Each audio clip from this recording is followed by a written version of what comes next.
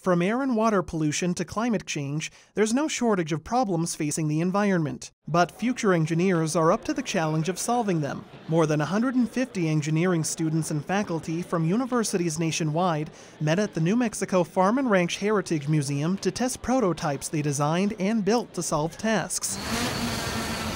Tasks like using drones to measure the emission levels of industrial smokestacks or purifying drinking water with silver ions for astronauts.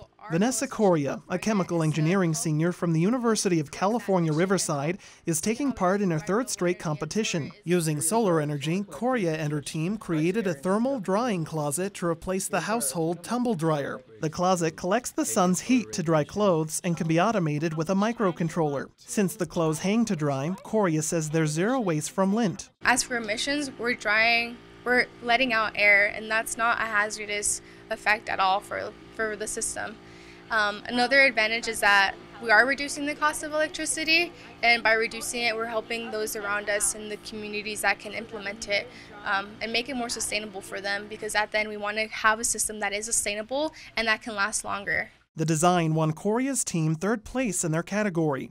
A handful of teams from New Mexico State University also competed. Civil engineering senior Fonzo Cini and team developed a special resin that removes phosphorus from runoff waste produced by animals raised in factory farms. We wanted to do this so we can actually help the environment, but at the same time we also wanted a system that was cost effective by making the phosphorus into fertilizer. The thing is that we don't want to throw away phosphorus because it's also a very vital nutrient for growing plants. So if we can retrieve it, that'd be amazing. And with this process, we've been able to actually retrieve a bunch of phosphorus while at the same time removing it.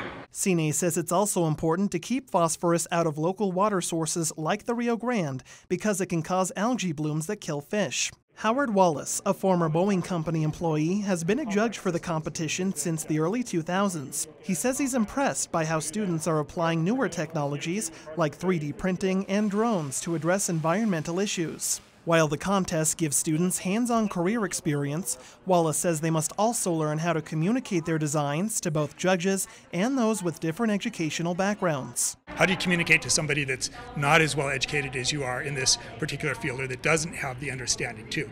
And so it's interesting to see the growth and development and the differences between the teams in those areas. Obviously, some are better prepared in that area than others. It's something they're all going to have to learn, and many of them are facing it right now and realizing that these are important elements for their careers.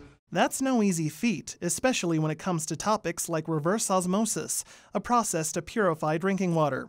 An NMSU team led by civil engineering senior Kim Featherland aims to reduce the amount of chemicals needed to prevent calcium from building up on the membranes the water flows through. And it just won't allow the water to go through. So after a while you have to change your membranes out, and it costs a lot of money to do that, and most plants will be using anti-scalants to prevent that happening.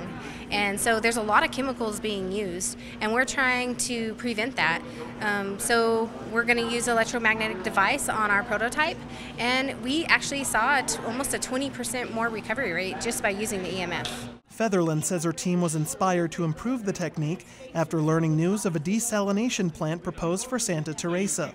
We have a lot of brackish water underneath us. We don't have a lot of fresh water. We need to come up with something in New Mexico to be able to desalinate this water and make it drinkable, and maybe cheaper, maybe not use any chemicals, or maybe use just a little bit of chemicals, but we're hoping to do it with the EMF, electromagnetic field, instead of use of all these chemicals that are negative for the environment.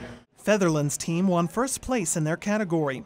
But win or lose, she says the fun she had with her teammates developing new ways to help the environment was a reward in itself.